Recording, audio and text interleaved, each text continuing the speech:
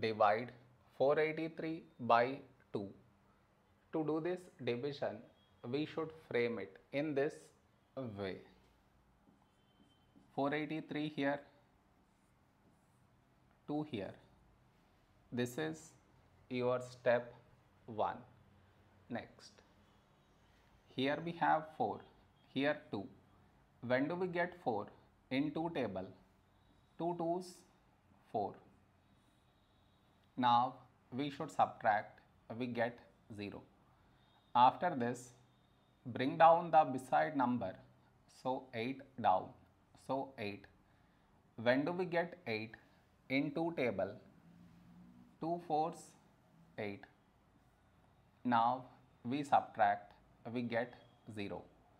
After this, bring down the beside number, so 3 down, so 3. A number close to 3 in 2 table is 2 1's 2. Now we subtract, we get 1. No more numbers to bring it down, so we stop here. This is our remainder, this is our quotient.